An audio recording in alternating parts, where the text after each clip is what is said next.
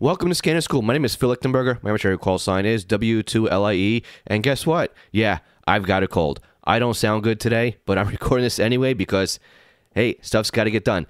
So let's just jump right into this week's podcast. Welcome to the Scanner School, a podcast dedicated to the scanner radio hobby. Class is about to begin. Here is your host, Phil Lichtenberger. Okay, welcome back to Scanner School. Everything we talk about on today's podcast can be found on our website at scannerschool.com/session95. Today we are talking about Simulcast and how to really overcome it in a real-life situation here. Now, we talked about Simulcast back on session number 18 of the podcast, which is over at scannerschool.com/session18. But today I'm joined by Nathan McMullin. Now, Nathan is our first ever repeat interview on the podcast. So he is the very first person to come back to the podcast twice, which is awesome and amazing. So if you haven't caught Nathan's very first interview with us, it was how to scan on a budget. And you can go back and listen to that one at scannerschool.com/session73. And we talked about his background and also his current setup, where he uses older radios and he uses SDR receivers in order to listen to what it is that he wants to hear. So he's been kind of tweaking that setup right now, and he's going to go over how he is dealing with Simulcast. So again, I apologize right now for the way my voice sounds, but I also apologize for the way that the interview sounds because I was listening on my earbuds or my AirBuds or whatever Apple calls them. Didn't realize that was also the microphone. So it sounds a little bit different than normal. It's not through my normal microphone that you are going to be listening to me on. And I also interviewed Nathan over the phone, so that also changes the quality of the interview as well. But really good stuff, so stick with it, and we'll catch you on the other side of the interview. Nathan, welcome back to the podcast. I wanted to say, I think off the top of my head here, you're our first repeat guest on the podcast. So congratulations to that, and thanks for coming back onto Scanner School. Well, thank you. I really appreciate you bringing me back. So if anybody didn't catch the first podcast that you were on, and that one was how to get into scanning or how to be into scanning on a budget, why don't you introduce yourself to anybody who might have missed that one or somebody who's coming in late to the podcast? All right. If anybody didn't hear the last one, my name is Nathan McMullin. I'm an aviation major at Eastern Kentucky University. Okay. And basically on that last podcast, we talked about, how to get into scanning on a budget, you use basically SDRs, you used older scanners, but using the SDRs, you were able to kind of build things up into a way where they were basically comparable to like the SDS-100, the SDS-200, just by using some $35 dongles and some software that's easily available and a laptop, and you were kind of building your own things there. So just out of curiosity, though, I mean, you're back. So I know you're building on that whole thing. So let's talk about what you've emailed me about here. So what you basically did was you went to the Scanner School website and you clicked on podcast and be a guest and you filled out the calendar. And basically you were talking about how to work around Simulcast. So what is it that you're doing now to kind of, obviously you're still on your budget. What is it you're doing to kind of combat the issues of Simulcast in your area? So a little bit of background behind that. After I was on the last podcast, I was in a dorm room. I moved to an apartment now. I was able to purchase a Whistler 1040, so I was able to go portable with P25, Simulcast trunking stuff. And I ran into the issue. I thought, being in an apartment, being at a lower level, because my dorm, I was on the 5th floor. I thought, maybe Simulcast distortion or issue would not be as much of a problem. But I was quickly mistaken to figure out how apparent our Simulcast issue is in our county. So I am using SDR trunk, but I wanted to make it portable. So I did figure out with a few programs and a few pieces of software to stream it to my phone. Nice. Kind of as a walkie-talkie with Zello type of deal. Okay. So then you're using Zello basically then to stream it to your phone? Is that what you're doing, or are you using something different? Yes. So I use the VB audio cable like some people use with the SDR software. Mm-hmm. And instead of using it with the SDR trunk does it all for you. So I went on ahead and just under the stereo output on SDR trunk, put it on the VB audio cable, a virtual audio cable, and then went into Zello, created a separate account for my scanner, and then set the audio output to that VB audio cable, and then I created a channel on Zello. And Broadcastify is delayed. I do have a stream for our county on Broadcastify, but I'm kind of like one of those nitpicky people who like to have everything not delayed. So Zello is like a 2-second delay. So I decided to do it that way. And another reason why I did Zello was because if you have the channel turned on or you're in busy mode, you can actually record. It automatically saves all of the transmissions in your history. Nice. So that's actually pretty cool. So you can actually go back then and play that back, whatever you've missed. So what is it that you're streaming? I guess you're streaming based on what you were saying, AP25 simulcast system. So you're doing your public safety, or that's what you're streaming right now? Yeah, public safety. Our police departments are encrypted, but for some reason there's a few of our people in the county that are unencrypted, and we get bits and pieces of radio traffic in and out, but it's mostly for fire and EMS. Okay, perfect. So again, Zillow is free, right? So there's no cost to build the account. VB audio cable, that's free. You're using SDR trunk, again, that's free. So I can still see how you're sitting under the budget. So basically what you're doing is you have a setup at home that you're streaming to the internet, also to either via Broadcastify or to Trello, Zillow. And from Zillow, you're listening to it on your phone using the Zillow app. So there's no real manipulation of where the SDR is. You're not able to remote control the SDR. You're strictly just in a slave mode where you're just listening to a live stream from whatever is coming over the trunk system. Correct. Nice. So how long did it take to actually put something like this together? As I mentioned in the same with the budget, it took me probably a day to get the SDR trunk set up. But the Zello idea came to me probably a couple months after we recorded that podcast. Okay. And I saw a video where somebody did a link, people use Zello for amateur radio with their radios to commute back and forth. I thought about doing it with SDR trunk, and it's worked really good. The only downside is again, it's internet connection, and if you don't have connection, you won't be able to receive anything. Right. And I know if you go into Zello too, you can actually find streams from all over the place. I know I've talked about this. This is actually a video that was requested of me to do on YouTube, which I have in my to-do list, is to how to build a Trello. I'm sorry, I keep saying Trello, a Zillow setup. So there'll be a YouTube video on doing it. I'm sure there's other videos out there on how to do it, but I am working. It is in my schedule to have something like this set up on the YouTube channel.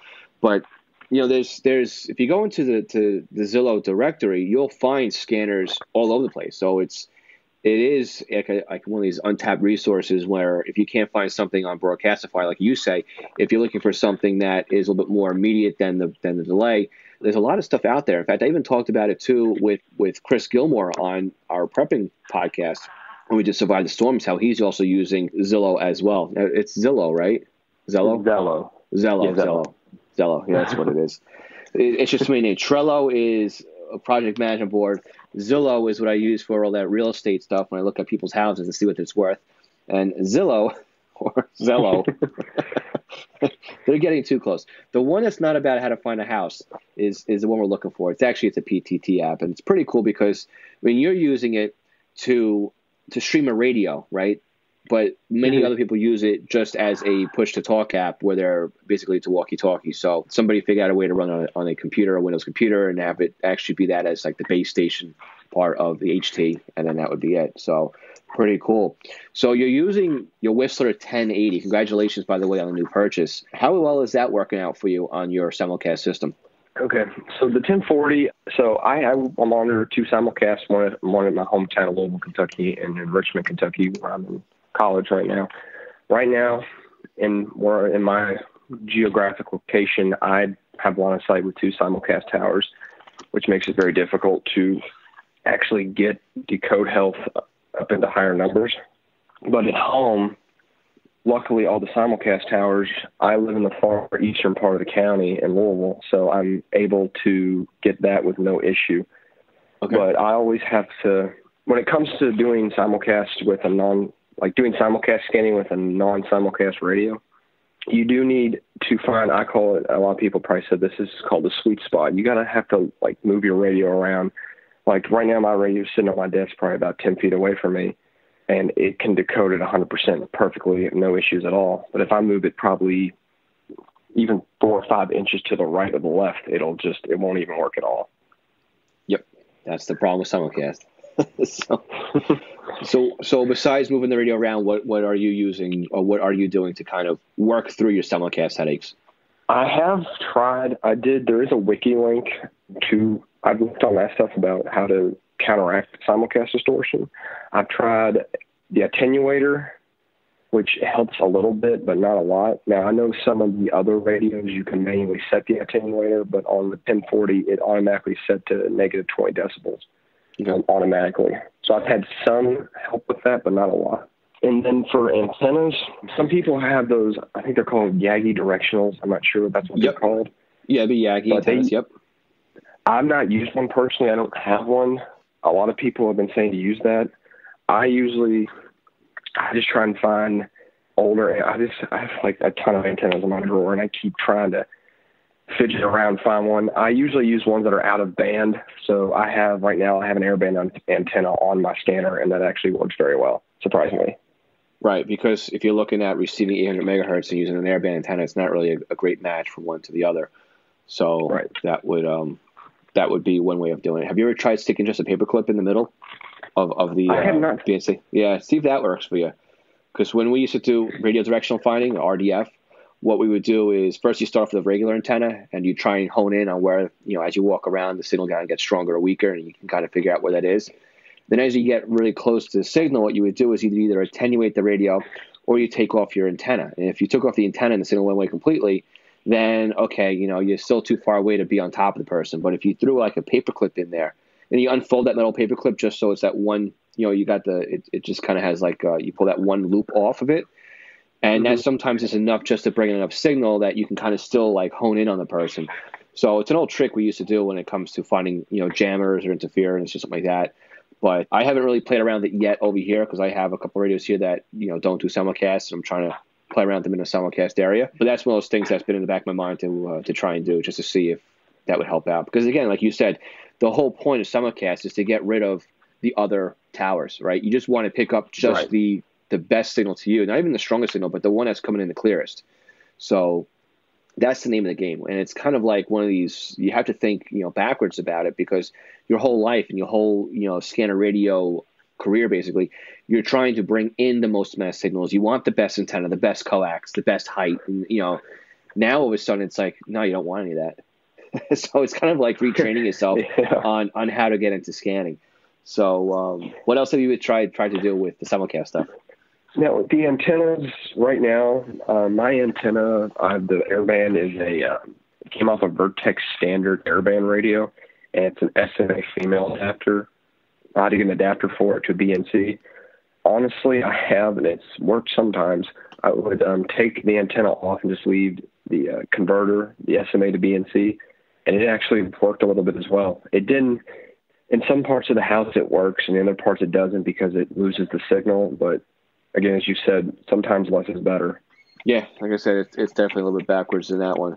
So besides using I thought you had a 1080, so instead of using the 1040 and your SDRs, are you playing around with anything else right now to try and get to the simulcast, or does this work well enough for you right now where you're kind of happy and you're able to pick up what it is you want to pick up?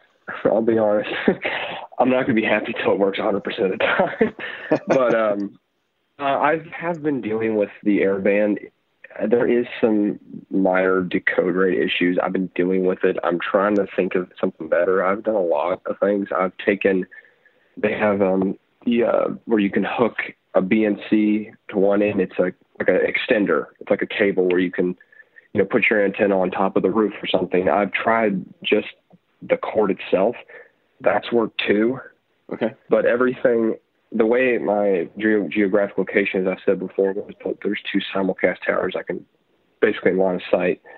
So it's kind of, you got to play around with it a little bit in different areas. And for me, it's kind of a game of chance, because some days I'll have the scanner in the same spot and it was doing great, and the next day it's not doing so well with the same setup and everything. Right. And what really is something to keep in the back of your mind too, which I know you're probably not going to want to hear, is even though sometimes you think you're getting a good decode, when that scanner goes to go to the voice channel to try and listen to something, it gets all goofy when it goes to the voice channel and can't put the bits and pieces back together again on the voice channel. So it goes right back to the control channel sits there and waits. So unless you're actually looking at that scanner and you see it trying to do something, you'll think you're not missing any conversations, when in reality it could be that scanner is just, it might be get a good decode rate on the control channel, but when it goes to go to voice channel, so there is that option, that issue on that one as well. I've had that issue many times. The decode rate was 99% one time. I was sitting down watching TV in my living room, and it was 99%. And the good thing about the 1040 is that you can set, I know a lot of the newer scanners have it, the light with, you can set great red for EMS and fire, and for police blue. That way, every time, even if it pops on for a split second, I can see that light. And then if, I don't see it getting a good decoder rate, I go on ahead and just kind of either reposition it, or I might just bring out my phone, put on Zello. The only downside to when I'm testing it, I usually just test it for normal traffic. But if there's a fire department comes on, because, our county, the fire department's probably calling average 3 times a day. And, I want to hear it because it's not very often. Usually if I see it on my radio, I have to switch to Zello if I'm not getting a good decode rate on the 1040. Gotcha. So your fire department is also on the trunk system as well. So that's kind of a problem. Have you ever tried laying the radio down on its side and changing the polarity of the antenna, and then just swinging the radio around, on that plane to just see if you get a better decode? I've tried that a few times, but I never really looked into it. That it might actually be a good idea. Yeah, because what ends up happening right now is, when your antenna is up and down, right, that's vertically polarized. And when it comes to radios, right, everything pretty much is vertically polarized when it comes to the VHF, UHF, 800 spectrum. Laying the radio down on the side, though, you're changing the polarity of your receive antenna. So I believe it knocks it down. It's definitely a couple of dB. I forget the actual number, but for some reason 20 sticks in my head, but I could be completely wrong. But it's enough of, and I think 20 just way wrong, but it is definitely enough where you change the polarity that you could really completely knock something out. So that might be something for you to check out as well. So even, if it's just on your desk and you just lay the radio on its side and just see what happens, right now, what do you got to lose? So I know. There's nothing much to lose. Right. Now, I did try a shorter antenna, Wish website. It's a Diamond SRH 805S. It's a really stubby. Yep, I got one of those. I bought that I got it for $3, and I tried that. It does work a little bit. I thought, maybe if the antenna was shorter or smaller, it may help that a little bit. It did a little bit, but not too much. Yeah, you might have to check that antenna because there may not be any gain on antenna, but maybe there might be some gain on 800. You got to check that out as well, just to see where it is. But, it is definitely a game, and it's part of the hobby. Now, besides doing SDR trunk, have you tried other pieces of software for the SDR, maybe like the SD Plus or something else? I have. I know you can do it with DSD Plus. You can set it up with Fastlane. I have looked into that. You can set up that kind of stuff. I never got into it because when I did it with Unitrunker, as I said before, I was having a lot of simulcast error issues. Right, but you're it's so DSD Plus should be able to handle this all for you now, so you wouldn't be any need to even bring in Unitrunker. So you can completely eliminate that from the equation. So it's something else to look at too. You can keep that all internal at that point, and then it's really cool because with DSD Plus too, if you have 2 channels on the same physical frequency, you'll get a left channel and a right channel off that. So you'll be able to pick out the left and right, which is really cool. So, and another thing, I looked on I'm trying to be specific to the 1040, but I went to adjust some settings inside the 1040 with the control channels. One was digital AGC. Yep. The wiki told me to do that, and I've had mixed with that. It does work a lot easier. The only problem is you have to compensate for one transmission's very quiet, the other one's very loud, but it has worked a little bit.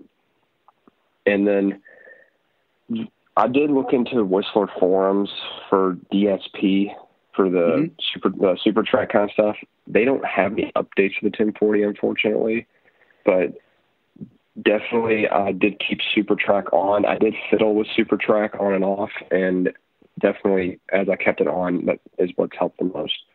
Gotcha. Yeah, because there is, I was just going to get into that too. So you have your DSP setting, you have your DAC and your ADC also. So I guess that's what you not be able to get with your without the upgrade on there. But I know sometimes if you change those values too, because you're changing the input level of the digital and then changing it back to analog. But it is because it is simulcast. I mean, the root problem here is basically the zeros and ones coming in, right? So unless you can really isolate the problem coming into the antenna and into the front end of the radio, you're really not going to be able to do too much at putting it back together again. And that's really what the IQ is in like the SDS 100 to 200, the unification product, is that it knows that there's supposed to be two values coming in, and this is where they kind of belong in the quadrant and everything else. So it knows to look for the dual path that's coming in. So that's why they call it the I and the Q. The older scanners, they just don't do it. They weren't sophisticated enough to have to look for that. And it's just with anything else, right? It's just the radio just progresses into a point where it just needs to keep growing and growing and growing. So, I mean, back in the day, it was just Motorola trunk systems, and it was just, you couldn't mix it with conventional. Then eventually you could mix it with conventional, and you can start adding EDAX and LTR and, now P25 on it. So it's the natural progression of scanning is the ability now to bring in the I and the Q. So, I mean, unfortunately, we're still at the very infancy stages of that, where the price points are extremely high on those radios. But over the course, as these radios get a little bit older in age, I mean, the 536, when that came out, that was $600 a receiver, so it was up there. Now you can find them, a lot cheaper than that. So the other thing I'm doing to cope with simulcast is it's portable. I take that thing, goodness, probably almost everywhere I go, almost, except going to class, because I don't want to make my teacher mad. But when it comes to that, I kind of like to, going to campus or going to the airport or something, I like to figure out where it doesn't do so well and where it does, so that way I can have a mental picture in my head where if I'm taking it out somewhere, I know it's going to do fine, or I just need to leave it behind at home and just have Zello on standby if I need it. Gotcha. That's pretty good. So have you ever looked at, if you go in the radio references database and you click on the actual frequency, the call sign for that trunk system, it should bring up a list or geographical map of all the tower locations. You could probably bring that into something that's got a topo map on it. You can find out where a little bit of ridges and valleys are. That might actually help you out to fine tune where you could actually receive it to and from. So I don't know if you ever jumped on there to even see where the transmitters were located, but that might help you out as well. I'm actually looking at it right now. I've looked at it a few times. There's two different site licenses for our system in Madison County. And one of the site ones is I live just right off the highway, 75. There's one at the communications at the 911 dispatch area. There's a main tower there, and then just going south down the highway, there's another one. So I'm kind of sandwiched in between the two right now. Yeah, it definitely doesn't help you out at all. No favors there. And then, again, as I said, there's nothing much to listen to in our county. Everything is on the simulcast. I mean, we do have state police. That is, our post is right down we have a bypass that goes right down the city of Richmond, or in around the city of Richmond. And that in other counties around me have conventional stuff. Sometimes I'm like, I want to listen to something, but it kind of sucks if I can't listen to simulcast, if I have to deal with simulcast. Sometimes I just say I just suck it up and just listen to it. So. Right. And you got it twice as bad because you got the encryption and then also the simulcast. So, you kind of really limited on one and the other. But what else are you doing? What other ideas do you have to try out and to continue troubleshooting your simulcast issues? Okay, this might sound silly because, I'm still I've been in scanning for about a year, but I feel like I'm still learning a lot of things. I took an old antenna. I'm not proud of this, but this is how desperate I'm getting. I almost took an old one. I literally tried to saw it in half. I don't think that would help, but I'm just trying everything I can possible. Yeah, that's just an exercise of frustration right there. Oh, yeah. I've tried to, put it in very areas like where, there's a lot of electrical interference, and it still powers through it. I mean, simulcast still powers right through everything. I mean, it does feel weird because, back where I live at home, I was able to, sit on my, my kitchen table, do my homework or listen to the police department or go upstairs in my room and listen to it while I'm doing other tasks. But now I kind of have to, I have to think about it. It's kind of a little bit of a task. I have to do 10 minutes. I have to go to different parts of my room to see what's doing best for me. Mm. Yeah, and being that you go ahead. Sorry, I was also thinking about putting, I don't know if this will work. I thought about just taking in each individual frequency and just programming it in a conventional. I don't know if that would work. Maybe. I thought about doing that, but I've not gone forward with that yet. Yeah, no, I don't believe that would work for you at all because you got to tell the radio you're in trunk system. What you could try and do, though, is if you wanted to revisit the Yagi problem, the Yagi solution is, I know you're in an apartment, but you can find a pretty small size 800 megahertz Yagi and point it in that direction of the transmitter site. This way you point it away from the other one. So that might be something for you to play around with. Even something as simple as that could really help you out as well. There's a lot of plans out there for how to build a 3-element Yagi, or just something that the more elements you have on a Yagi, the longer it becomes, the more gain you get, but also the more narrow it also becomes as far as beam width goes. So if you had like a 2-element Yagi, it would be a lot shorter, but you wouldn't have a lot of rejection off the sides and the back. So you do have things you can play around with. Instead of destroying an antenna, you may want to just try and create your own antenna and work that way with it. Just like I said, there's plenty of specs online on how to what do you put in the boom, and even if you just use like a piece of 2x4 or some PVC and some welding rod as your elements, that would be a good start on how to do it. And you just solder in your coax connector to the main driver, and that would kind of get you going. Or even I've seen people do with the Wi-Fi, right? They use Pringle cans for their Wi-Fi antenna. So something like that could be just a nice little project to just get you playing around with something different, to try and at least isolate what's out there, and be definitely a talking point when somebody comes over your house and it's like, why is there a Pringle can on the on a stick over there? So. I mean, anything. I mean, I'm willing to try anything because I know that a lot of these new scanners are, they're very expensive, and I'm debating saving a lot of money for it, waiting till I get out of college to buy that radio, or just deal with it and just work around it temporarily the next few years. Right. Yeah, I definitely understand that. But again, I mean, you have the main thing here is you have to isolate, the simulcast. You have to get onto, like I said, not the strongest transmitter, but the one that's got the best quality where you are on the best decode. Knock out everything else that's around it. That's really the best way for you to do it. So even if you buy like a variable attenuator, but you're right between the two sites. So if you attenuate one, you're probably going to attenuate the other one just as equal. So really, like I said, you want to get something in a direction to knock out the other one. Even if you got a Yagi antenna and you pointed it to a site that was, further out, because it's instead of the two transmitters being 180, one to the east, one to the west of you, for example, maybe you have one to the north. And then by pointing a Yagi antenna to the site to the north and you rejecting the two that are closer to you, again, that's something for you to think about as well. So there's a lot that you can play around with here when it comes to simulcast and directional antennas. That again, that might be something for you to try and play around with. And like I said, it's not like you want the strongest signal. You just need the best, cleanest signal for you. Right. So it's not as a matter of bringing in so much. It's just rejecting everything else at this point. So now it's tough. I just thought about this looking at on the site of our simulcast system. We do have a north and a south. I can listen to the south easily. Okay. In some parts of my house. The south, I think the tower is probably 10 miles from here. The only downside to having on the south is it's not active. So north we have Richmond and the Richmond Fire Department, the Police Department, Eastern Kentucky University stuff, and all the EOC operations, and we have a Army depot with chemical weapons that are all on the north system, but they're decompiling. And the only problem is on the south. The only thing I get is operations EMS south, and then sheriff, which is actually encrypted. So I tried to work around it by just listening to the south, but I don't get as much traffic on the south as I do the north. Right. And the reason you're not getting that is because the radios in the area that you want to listen to aren't affiliated with those radios on the south side.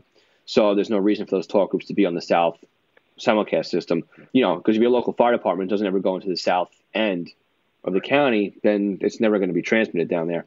But what I was saying, though, is if you could find a transmitter in your simulcast zone that is, in a direction that maybe is a little bit weaker for you, that might help you out. And even again, too, maybe if you pointed the Yagi antenna to the south and you try listening to the system you're in, you might just be able to pull it off just enough off the back lobe of the Yagi antenna that it could be attenuated down far enough where, it's just enough to come in. So, because again, rejection is the rule, is the rule here. So, but it sounds like, though, you're off to a good start as far as, you definitely got something that works for you, right? SDR trunk, is working. It's a good solution for when you're home, if you're in front of the computer and you're able to be within earshot of that setup. By going with the online voice over IP PTT app, you're able to then bridge that gap from going remote to being home. So that's definitely a very creative way of getting around the portability issues. But you're still going to be, banging your head against the wall when it comes to walking around town with the portable, unless you can get something that's going to work well with the simulcast stuff. So, you just get to keep playing around with that one. And I hate to tell you it, but, little bits and pieces here and there are better than what some other people are getting, because there's other systems out there where it's just not even decoding, and you might as well be walking around with a brick in your hand as opposed to a radio, because it's just not going to work on the simulcast systems. So, while you are getting a little bit, you're still getting a lot more than what some other people are getting out there. So you're off to a good start, though, I'll tell you that. And again, anybody that's having this issue, same as me, I do recommend doing that. If you don't have the money like I do for, a G5, pay a Unication G5 or a SDS 100 or 200, just go on ahead and set up SDR trunk and put it on Zello, because, you're going to be limited a little bit. You're not actually have a radio on you, but it works because, for example, as I said before, if I'm in an area and my radio is going off because I have audible alerts, if, fire department's dispatched or EMS is dispatched, and I want to hear that, I hear that alert on my radio when the talk group comes in, I don't hear anything, I can jump right on my phone and listen to it immediately. Right. Now, there's another website, too, I just came across as well, which we talked about on the Ask Scanner School session 13, was Open Megahertz. And what they're doing is they have basically Unitrunker ties into trunk recorder. And then from trunk recorder, that records like just the talk groups that are out there. And I guess that feeds it into Open Megahertz. So you can kind of isolate just the talk group you wanted to as well by using their platform. So you may want to look into that as well. It's just OpenMHZ, I think .com. And they're still looking for source providers out there as well. So they might have some direction for you to go in as well. If you're just looking to scan everything, but also isolate out your fire and your EMS, you can go back and just play back the alert tones, and find out what the dispatches are. One of the other big things, and now that you mentioned, I might look this up, part of our, Richmond Police Department is encrypted. I did, it was on the radio reference database, it was a capital E for full encryption. I changed it to a lowercase e because on occasion there are some units or dispatch that go unencrypted, and it's one of those, it's my lucky day thing, because, I don't get to hear that very often. So that might be a good idea to be able to isolate that and listen to that. So, you get a little bit of time listening to a usually encrypted system or an encrypted talk group. Right. It makes you kind of wonder, too, if they set up the same way down by you they have up here by me, whereas like the county is encrypted, all the villages, police departments are encrypted. But what happens is if the county wants to talk to a village unit, they didn't set up encryption there. So you'll hear like PD command come on the air calling a village unit because they have an emergency button pressed on the radio. But you'll never hear anything come back else around again. So it was very interesting to hear that. I still have it labeled as full-time encryption on there because you're not going to hear anything else other than, the occasional, did you push that button intentionally or not? So it's not part-time enough for me. Speaking of that, our Eastern Kentucky University, we have a police department. They, so I don't know if I talked about this on the Scanning with the Budget, but as soon as I got SDR trunk set up, they immediately went encrypted right after that. Oh, get out of here. So, yeah, I know. It was the last police department in the county that was clear of encryption. And the only time I've ever heard a EKU police department unit was when they were talking to the fire department on their channel for a fire alarm in one of the buildings on campus. That was the only time I've ever heard them. Wow. So close, and they pulled the rug out from right underneath you on that one. But I'm hoping, as a side note really quick, I'm hoping, I actually know a guy in our aviation crew who works for a volunteer fire department. He said they're bidding on new Motorola radios. I'm hoping that doesn't mean encryption. I'm hoping. I mean, he didn't know, but I'm crossing my fingers that they won't do that, because the county north of us, Lexington, Kentucky, they are fully locked out. You can't listen to anything except a separate system. At University of Kentucky's campus, they're a separate system. We can listen to them. Well, I can't because I'm too far away, but their system is still open. So I'm going to cross my fingers and hope the county doesn't go full encryption. Yeah, good luck with you on that one. It could just be that they want new radios, just to phase out some of the old stuff or something like that. But yeah, that's tough. But I'm sure you'll find out sooner or later. So yeah, unfortunately, worst comes to worst, I have state police. Worst comes to worst. So right, and you know what? People say the same thing here. All the time when it comes to encryption, they all get. I understand that encryption really is a big headache for everybody. It's I can see both sides of the situation from both the public safety and the listener, but you just have to change the way that you go through the hobby, right? It's exactly what you're doing. Is you're just adapting to what it is. You're losing this, but you're starting to scan something different. And like you just said right here, well, there's still state police. That's exactly what you have to look at it, is what else is out there that you can listen to. So, okay, yeah, my county went away. My county went PD, went encrypted. Well, what else can I listen to? Just like you, I got state police. So there is that option there. When state police, if they eventually go encrypted, then I'll have to find something else to listen to. So there's still other things out there that can keep you going and keep you in the hobby. And maybe you learn to like something else. And yeah, boohoo, PD is encrypted and something you can listen to. But, if you're listening to you go over to UK and it's like you can't listen to anything. I mean, it's just marine and aviation on amateur radio. Yeah. So we are still very fortunate when it comes to what you're comparing to with other people. But yeah, it really is.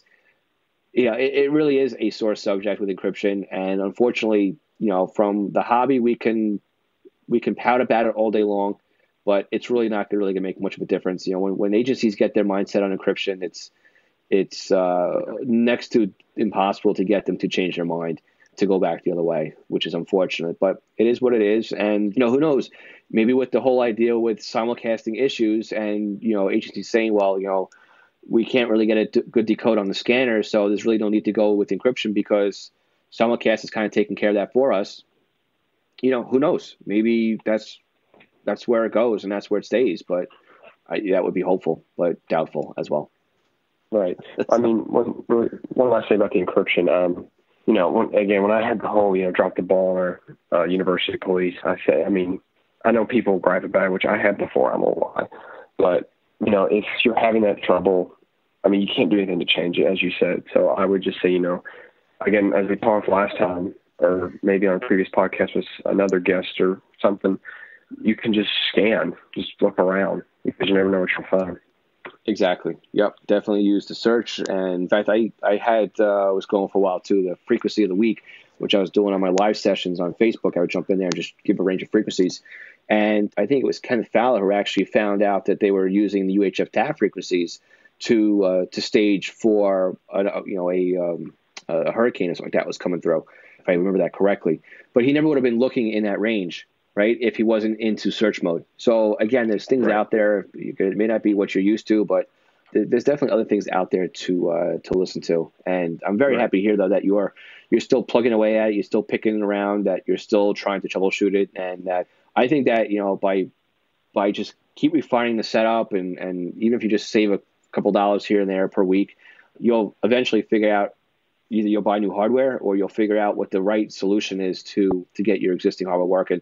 But like I said, too, those $35, SDR dongles, those are really a godsend, especially with the software that's out there. So that's always a great affordable option, and it's totally worth it to spend the time working on one of those. Right. All right, Nathan, do you have anything else before we split? No, I think that's it. All right. Well, again, I want to thank you again for spending the time and talking with us today and bringing us up to speed as to what it is you're working on, and for being our very second reappearing guest, which you hold. You now hold that. So, congratulations on that one. And if you ever make any improvements to the setup or you change anything else around, you can definitely book again and maybe be the first three-peat. So, we'd love to have you back. I will. We'll definitely come back if I can think of something. All right. Thanks again, Nathan. Thank you. So Nathan, thank you so much again for being a guest again on the podcast. You hold the honor of being the very first person to be here twice. So before we go, I want to thank our Patreon supporters, and they are Dan, Glenn Bryden, James Felling, MT Bono, Raymond Hill, Todd Glendy, also Craig Harper, Guy Lee, John Goldenberg, Ken Newberry, Kenneth Fowler, Ronnie Bach, Sal Marandola, Scott Vorder, Signals Everywhere, William Arkand, and our newest Patreon supporter, Jeff Block. Jeff, thank you so much for being our newest Patreon supporter. Now, if you guys haven't heard the bonus episode where I break down what the costs are for the podcast, give that one a listen. It really explains why I use Patreon, why I ask for your support. It does cost a couple $100 a month to keep the podcast going. If you want to help support us, you go to scannerschool.com/support. You can also give us a one-time PayPal donation, as well as helping us at no additional cost by shopping at a couple of online places that we have affiliation set up with. So if you're a big Amazon shopper like I am, you just go to our website, scannerschool.com/support, then click on the Amazon link. Whatever you purchase from Amazon will help out Scanner School. If you're in the market for a new scanner radio, there's Scanner Master. There's a link for Scanner Master right there. And if you need software, we have a link to Butel's software also on the page. So again, I want to thank everybody who has helped support the podcast. Sorry for the way my voice sounds right now. And I have one favorite ask of you. If you have a question, please submit it to scannerschool.com/ask. Need your questions early this month. Time is running out. I will not be able to record them at the last minute, so I do need the questions early this month in order to put out a Ask Scanner School session. I've got one question right now ready to go, but I need more. If you leave me a voicemail or a speak pipe, you are in the running to win a free consulting call, so make sure that you do that. This way I can give you a tutorial on how it just makes sense to stick with the school theme here. So again, will be a tutoring session between me and you instead of consulting calls. So again, if you want your own tutoring call or tutoring session, go to scannerschool.com/ask and ask your questions. All right, again, everything we talked about today can be found on our website, scannerschool.com/session95. Scanner School's copyright 2019, Monitor, Long Island, Inc. My name is Phil Lichtenberger. This is Scanner School. We teach you everything you need to know about the scanner radio hobby. 7301.